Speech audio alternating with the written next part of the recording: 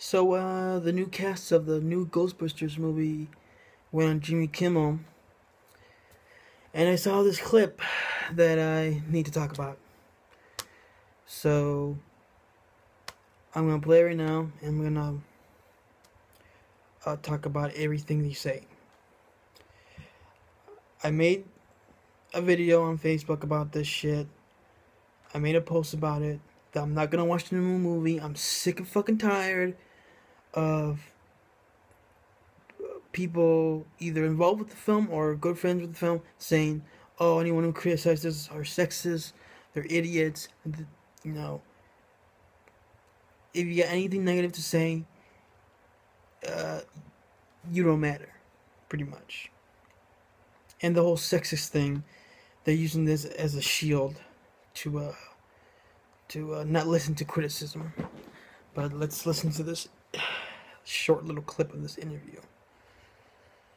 A lot of these guys, who terrific fellas. Yeah, who seem to have, I don't know, maybe very empty lives, are upset. Yeah, everyone who criticizes have empty lives, and they're all men. There's no women who have criticized this new movie. Because they say, oh, well, we can't have female Ghostbusters because only men can fight imaginary ghosts. That's a loud minority. That's not the main criticism of this new movie after the trailers. They look fucking terrible. They pointed out the CGI looks bad, the jokes are not funny. It's a rehash of the original. Yeah, you guys aren't talking about sexism. Let's continue. In a make-believe Yeah, but then what they don't say when they're typing is that, like, 1 minute after they type that, their mom's like, "Get upstairs and take out the garbage. You're 45 years old." Hear that? Everyone who says crap about this movie is 45 and they live with their moms. Generalization much? Fucking stupid. I think you're probably more right than even people would believe. Yes. Yeah. Wow. Do you guys, Jimmy Kimmel, do you even read fucking comments on the actual trailers? Seriously, dude. Like, very little sexist comments. You'll find them, yes. But the majority is not fucking that shit. But I will say this. Certainly, Dan Aykroyd, Bill Murray, and Ernie Hudson, these guys gave you the ultimate endorsement by being a part of the film. And who gives a crap about anybody else at that point, really, right? Okay. Hold the fuck on. Jesus fucking Christ.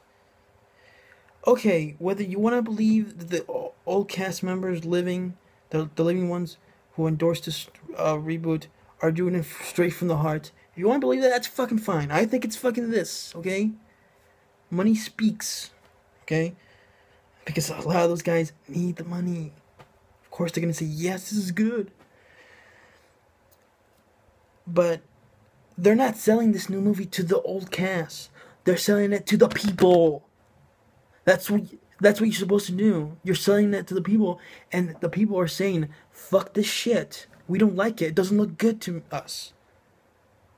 The majority have said that. Loudly. Mostly without saying, oh, it's women, you know. That's the whole fucking point. You have to sell your movie to the people, and you're saying, oh, who gives a crap about what they think? They're the fucking consumer. Fuck's sake. Yeah. I am Jimmy Kimmel. If you like that. Shut the fuck up, dude.